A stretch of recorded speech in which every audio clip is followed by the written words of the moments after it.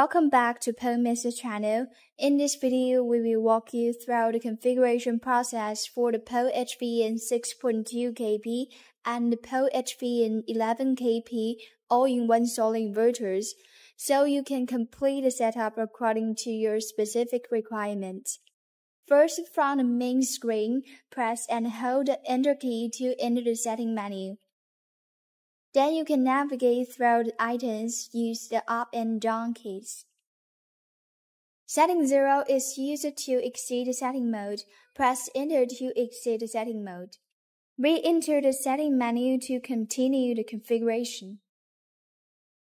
Setting 1 configures the output source priority.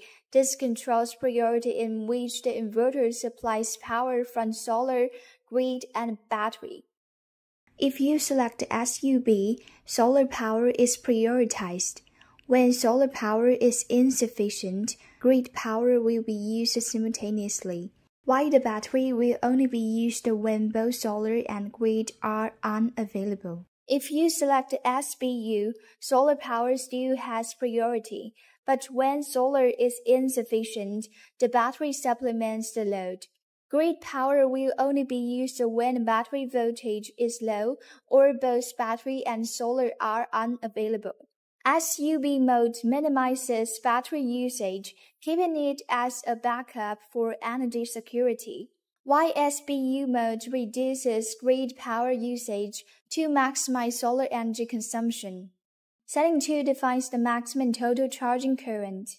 Including both PV and grid charging, the inverter will not exceed this limit when charging. Setting 3 sets the AC input voltage range, APL standards for appliance mode, which allows an input voltage range of 90 to 280 volts. UPS standards for uninterruptible power supply mode, which allows an input voltage range of 170 to 280 volts. A wider range accepts a less stable AC input, while a narrow range helps stabilize the inverter's AC output. Setting 4 is for parallel inverter setup.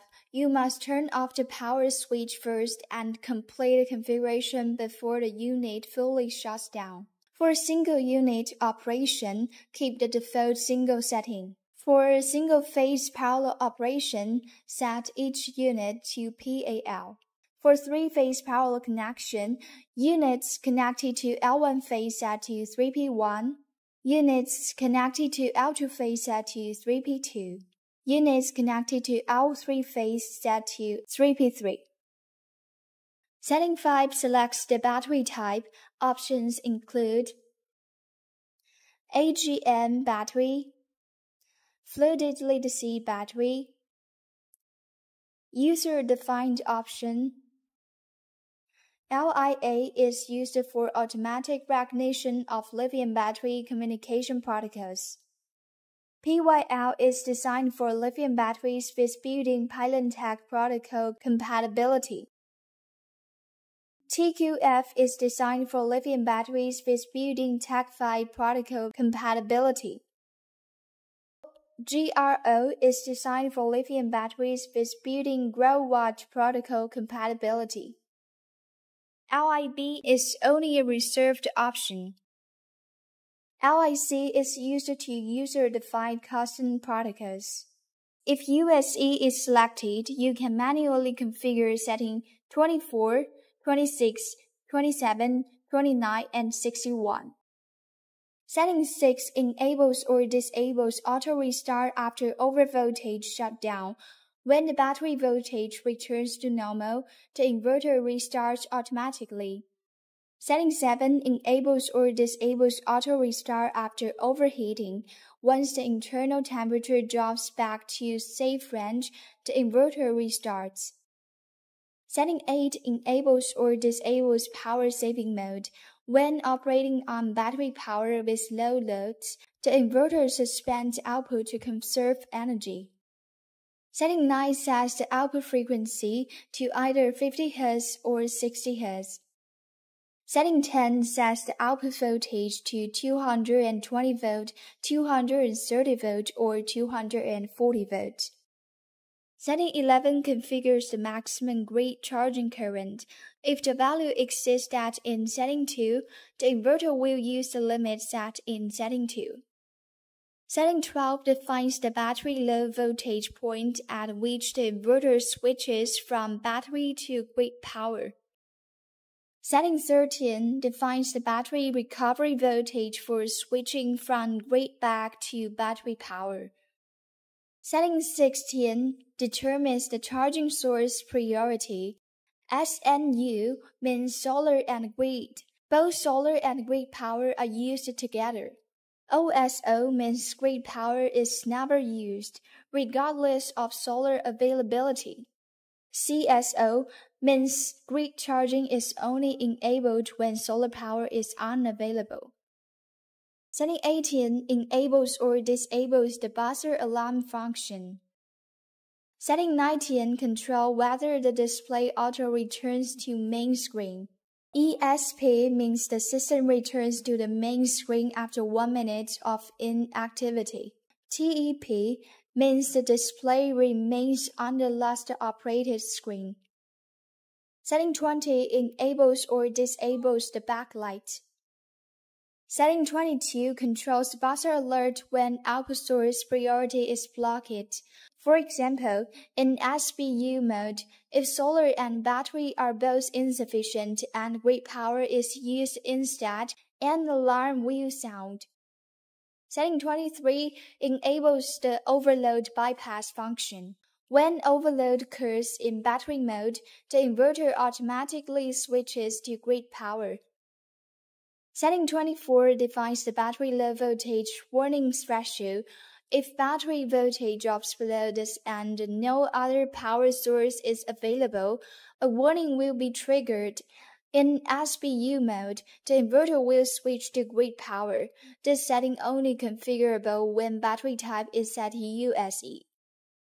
Setting 25 enables or disables the fault code recording feature, which can be viewed via connection to an upper computer. Setting 26 to 29 are voltage threshold used only when battery type is set to USE. Setting 26 sets the buck charging voltage. Setting 27 sets the flow charging voltage. Setting 28 resets the inverter to factory defaults when set to on. Setting 29 sets the low cutoff voltage. If the battery is only power source and the voltage falls below this threshold, the inverter will shut down. Setting 30 enables or disables equalization charging, intended for flooded or user-defined battery types. It helps address chemical imbalance issues in legacy batteries, such as electrolyte stratification and sulfation. By using controlled high-voltage charging to stir the electrolyte and restore plate activity, this extends battery life and maintained capacity, not recommended for cell batteries like AGM or GEL. Setting 31 sets the equalization voltage. Setting 33 sets the equalization duration. Setting 34 sets the equalization timeout extension if the target voltage is not reached. Setting 35 sets the equalization frequency, determining how often the equalization process occurs. Setting 36 manually start or stop equalization immediately. Setting 37 enables BMS communication. When a lithium battery type is selected, settings 38 to 41 become configurable. Setting 38 sets the SOC threshold for auto shutdown to protect the battery. Setting 39 sets the SOC threshold to switch from battery power to grid power. Setting 40 sets the SOC threshold to return to the battery mode. Setting 41 sets the minimum SOC required for inverter operation. Setting 43 configures solar priority for either charging or load supply. Setting 44 enables PV feed into grid, only activate if complete with local regulations. Unauthorized use may result in serious safety or legal issues. Consult a certified professional before activation. Setting 45 resets PV generation data, including daily, monthly, yearly, and total production.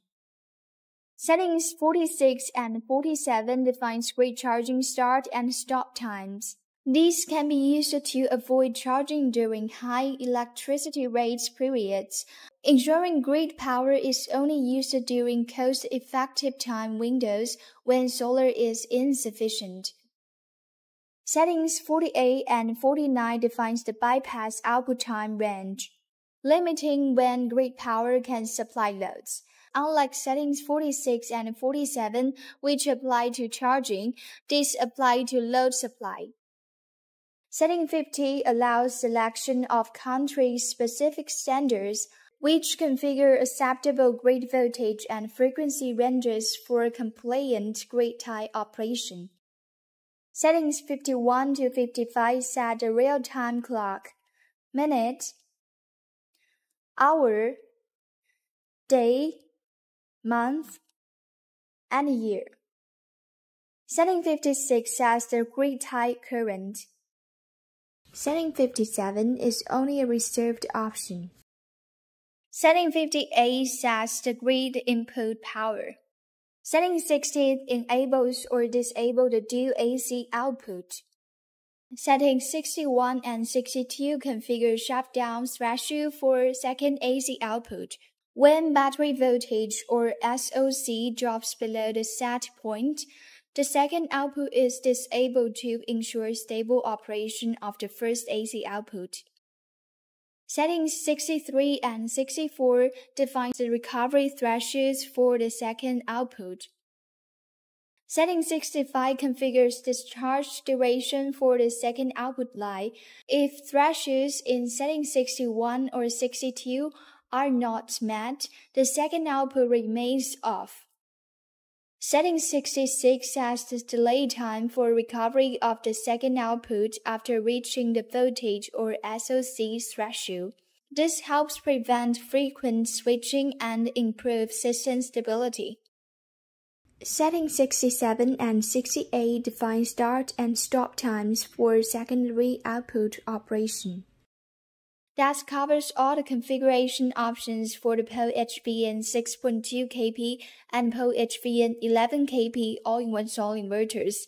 Thank you for watching and see you in the next video.